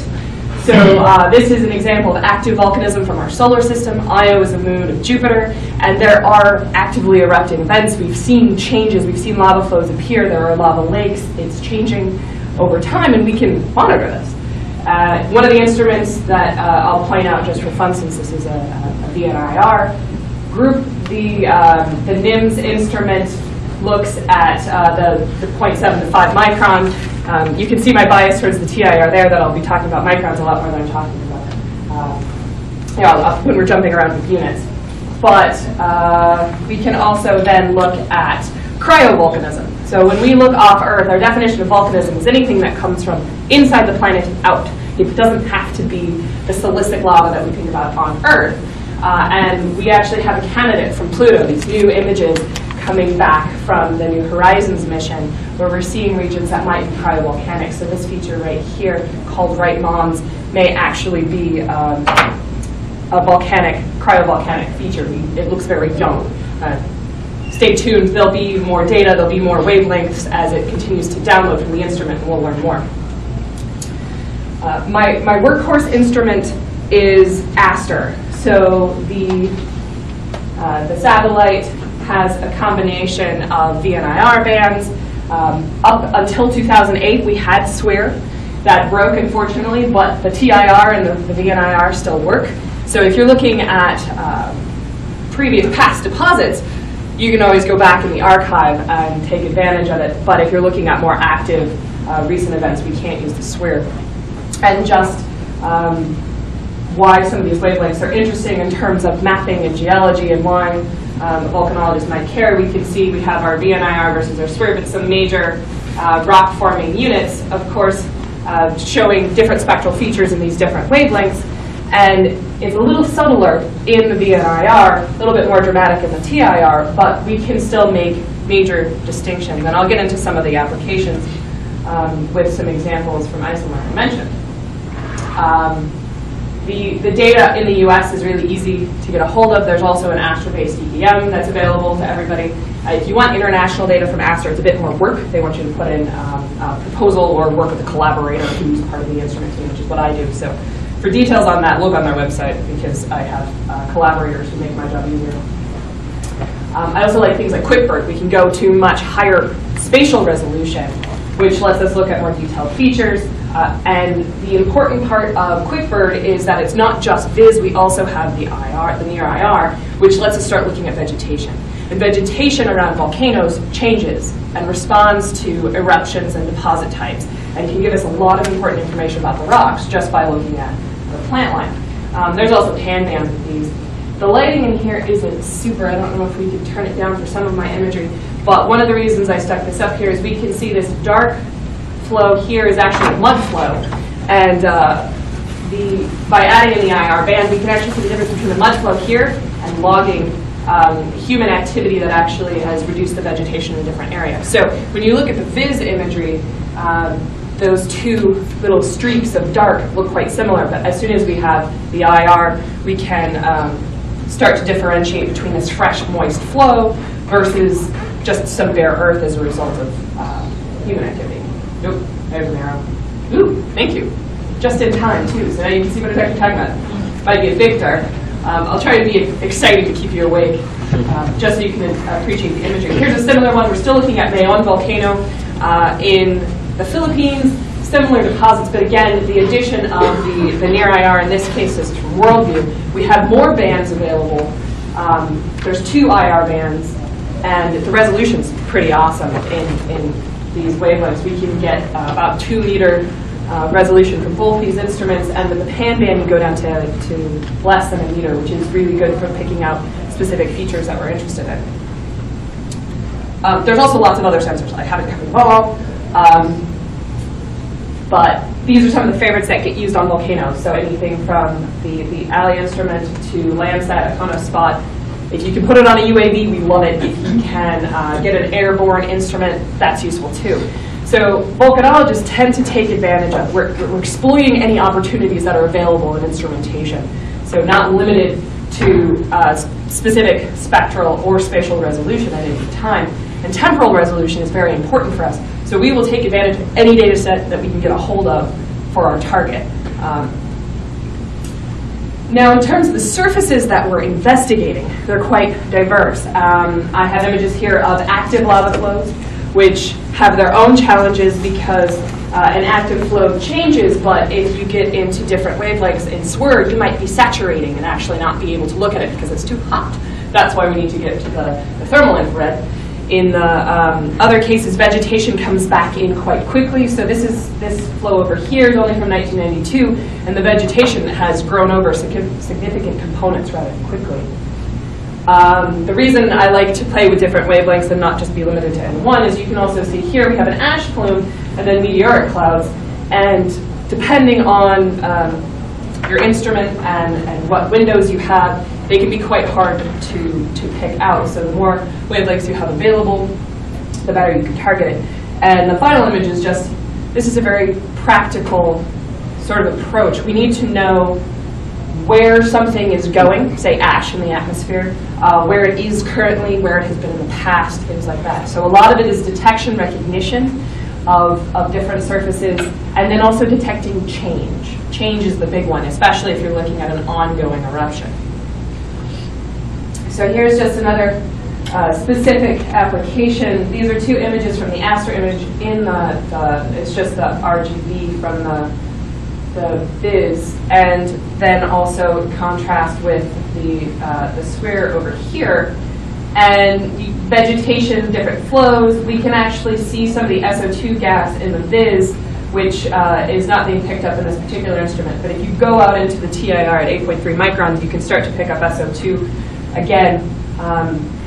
So the contrast of different wavelengths and different images are very useful for detecting different things. We like these wavelengths because the silicate minerals pop up, specific iron oxides, or if we go up to SWIR, we can start to get clays. That's important for hydrothermal alteration. So all of those different elements can come up as spectrally unique. We can map them, we can watch them change over time, things like that. And that's the ultimate goal, is to see what the system did in the past, what the system's doing right now, and then we might be able to say something about what it'll do in the future. So here's just an example of change detection. We're not just talking hot things, we also look at mud flows. That's actually where I started my research. And this is an example from 2007 using the Aster instrument again. And you can just see how well the flow path picked up from the lahar. It's pointed out there with the yellow notes. That immediately afterwards, a very fresh deposit's pretty easy to pick up. So when you have change, that's if you have a nice baseline understanding of what the system was, lots of imagery, we can better pick out changes like that.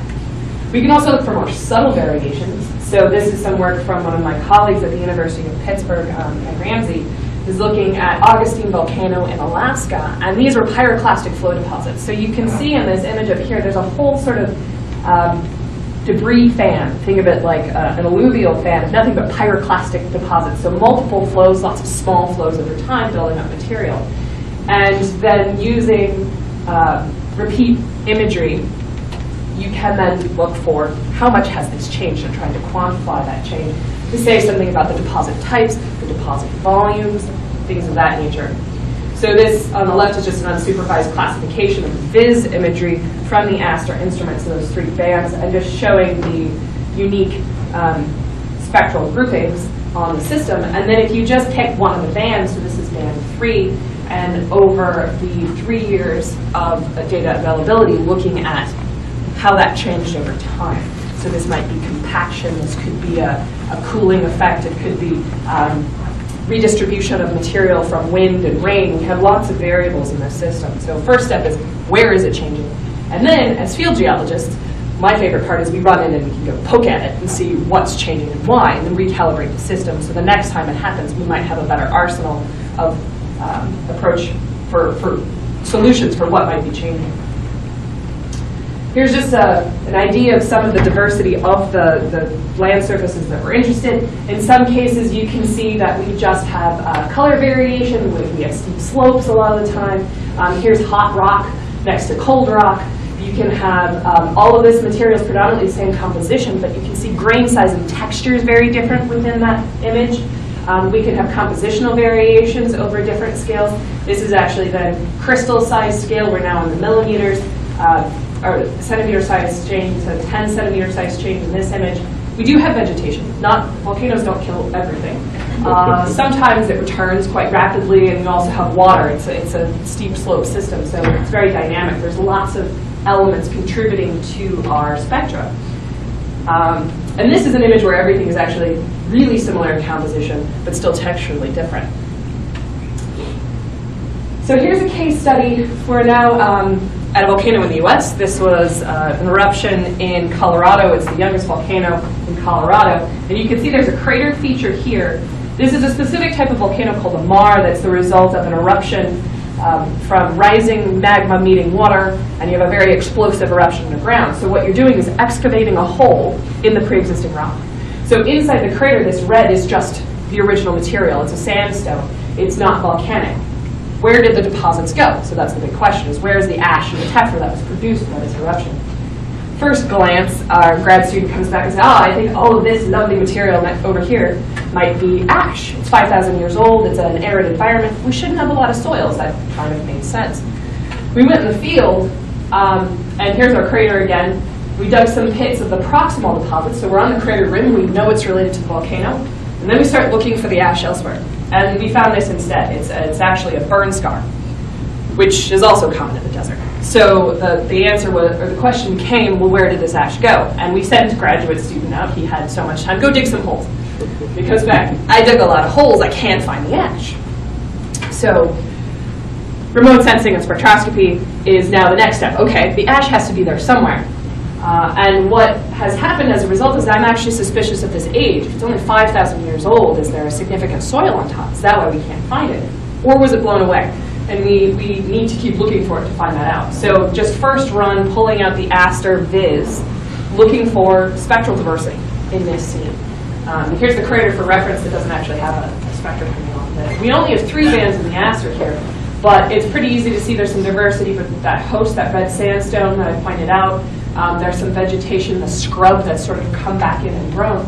And then this area where we thought the ash was, we actually have 2 different looking spectra. They're not hugely different, but what this does is gives me someplace to send that poor graduate student. So he's not trying to cover this whole scene.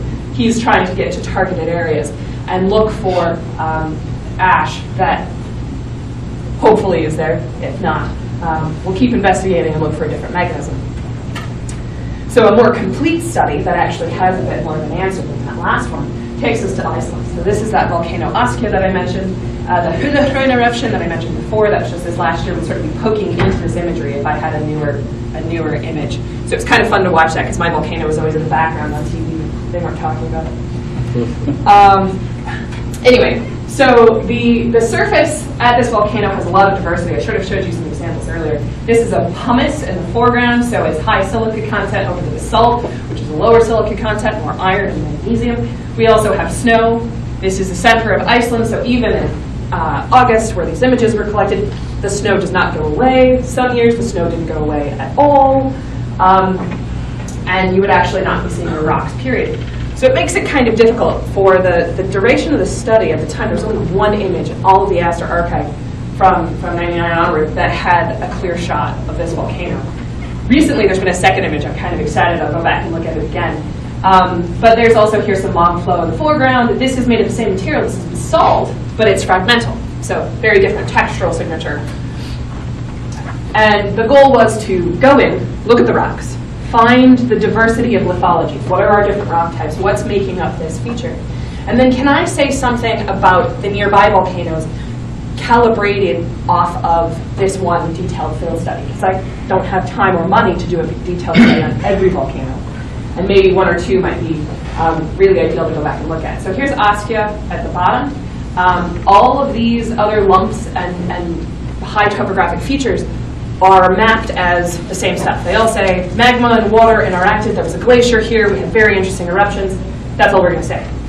I'm very interested in those details that they brushed over. So the goal is to take one volcano and extrapolate out and see what we can say about the others. So once I found this lithological diversity, take end members, bring back these end members, create a spectral library, and then use those end members to do classifications and see if we can't produce a map from there.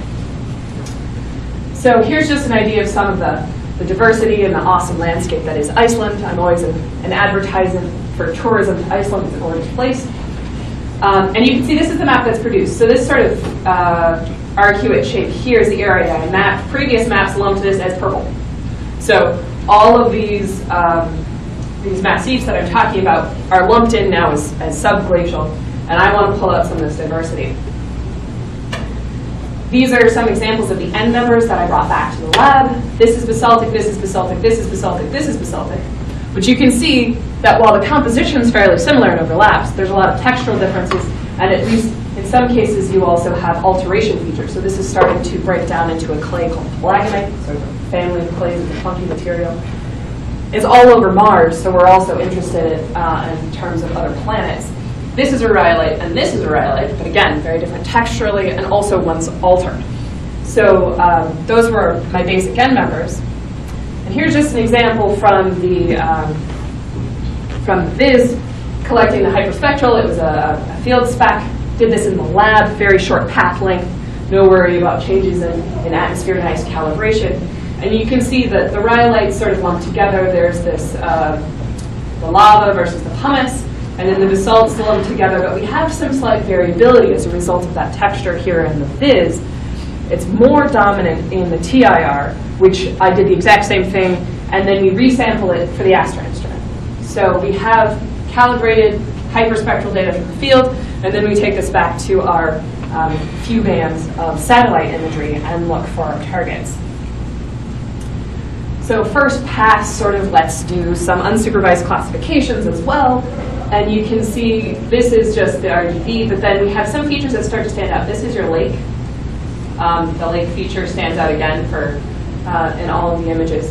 And you can see sort of systematic, there's important features that keep standing out, no matter how we try and classify the image. So they are spectrally unique, and then possibly lithologically unique. There's this sort of swathing feature that I'll draw your attention to. And then there's blue everywhere in this image. There's a lot of similar features in the field. And really, geologically, there's some consistent themes. There's volcanic rocks of two types, so basaltic and rhyolitic, as you've seen from the previous images. And then there's all this redistributed sand from aeolian processes or glaciers or things like that. And then odd bits of vegetation poking out in water. But when we get to the supervised classification, where we're using these end members, we can actually pick out specific, this region here where I mapped is highly spectrally diverse, just like I was seeing in the field.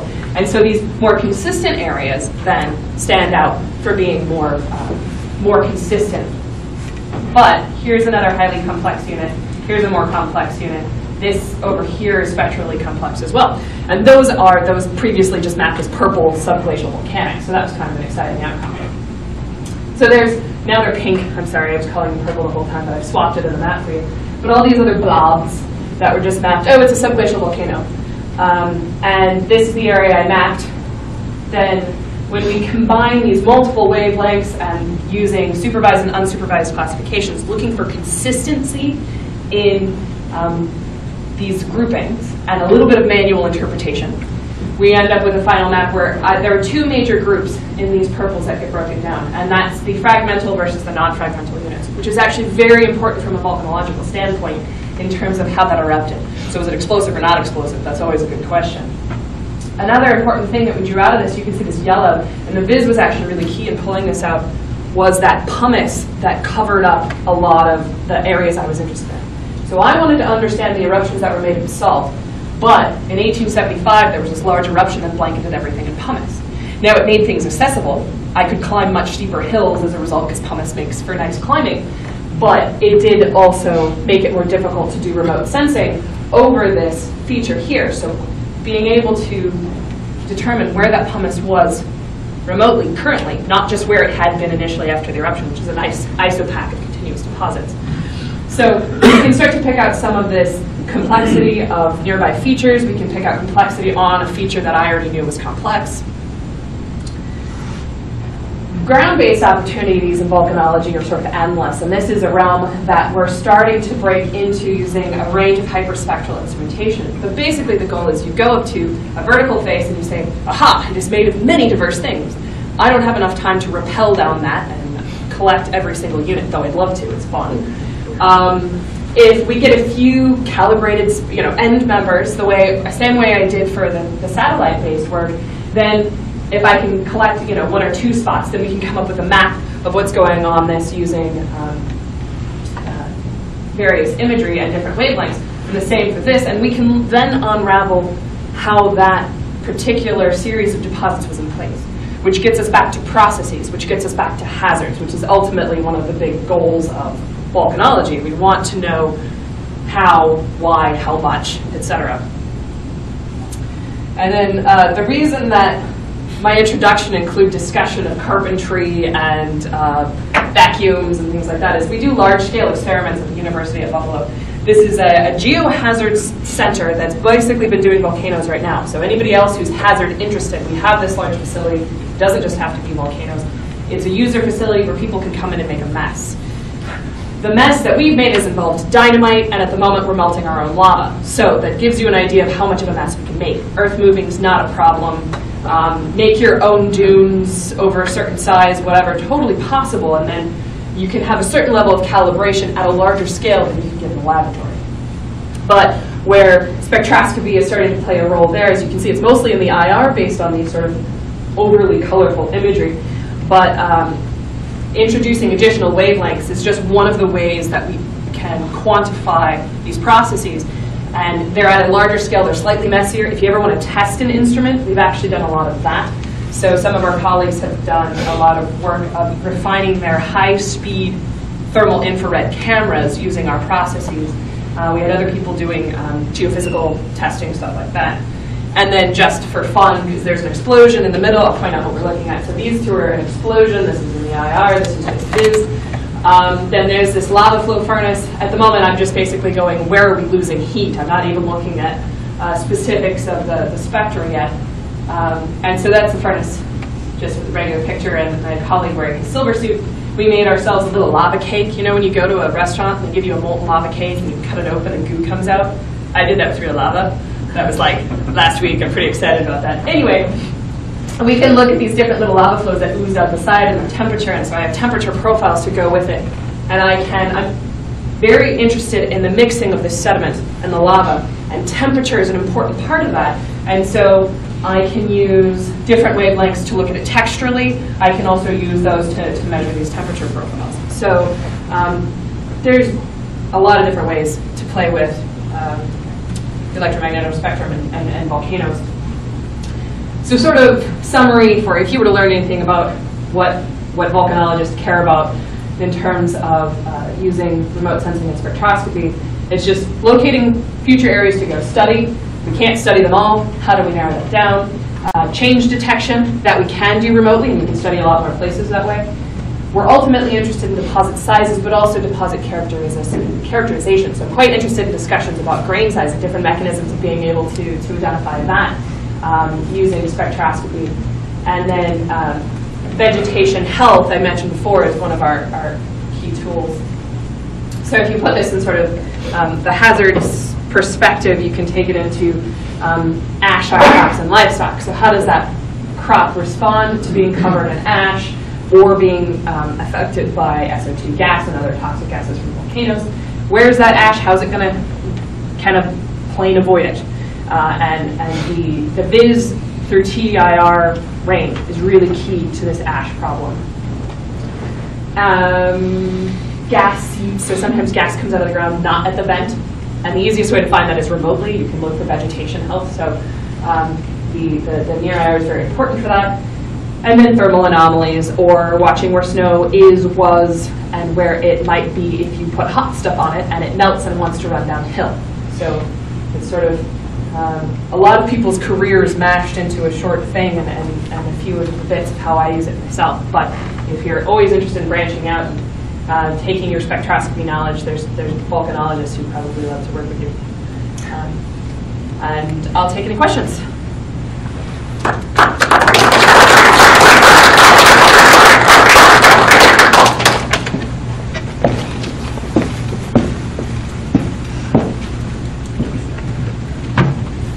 All right, everybody. So that concludes our morning session. We have lunch prepared for you in the fishbowl that's out to the left as you exit the auditorium. And then we will be back in this room at 1 p.m. with Dr. Philpott. Thank you.